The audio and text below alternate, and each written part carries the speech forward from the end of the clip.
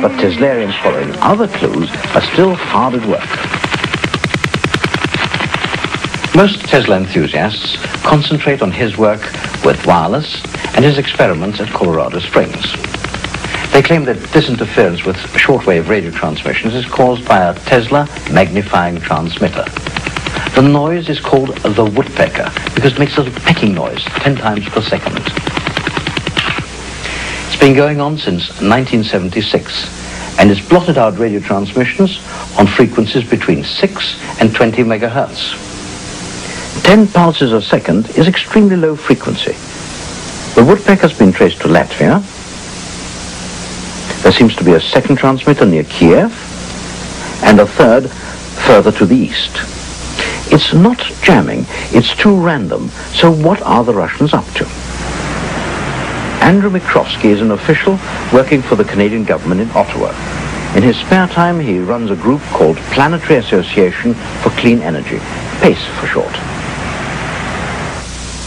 PACE thinks the Russians are using a Tesla transmitter to affect the way we behave. Now, the signals, especially the one that you see on the oscilloscope, which are magnetic only, and by the way, that's the Soviet signal, that happens to be something that can work on my brain and anybody on this planet at this time. Because it is the same frequency in the same frequency range, and it is also the same type of activity that goes in our brain.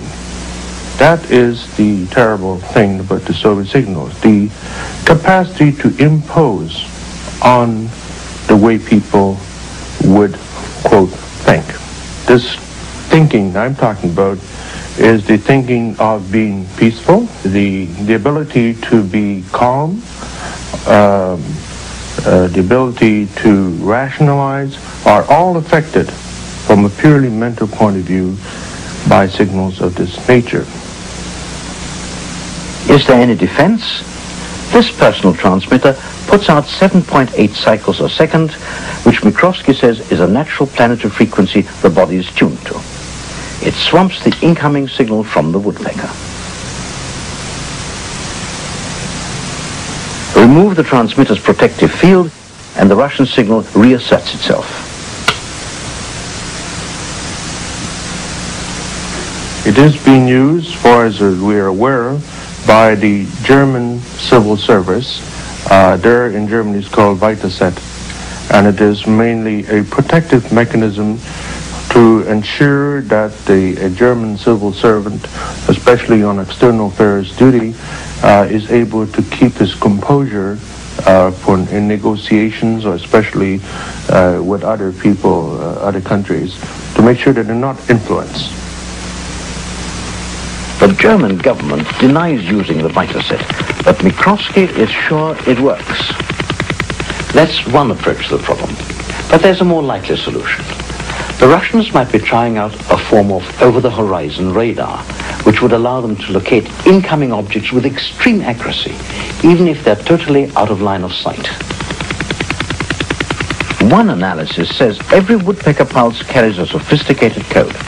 Each pulse lasts 3,100 microseconds. Over a sequence of 100 microsecond intervals, the signal is counted as a 0 until it reverses phase or direction.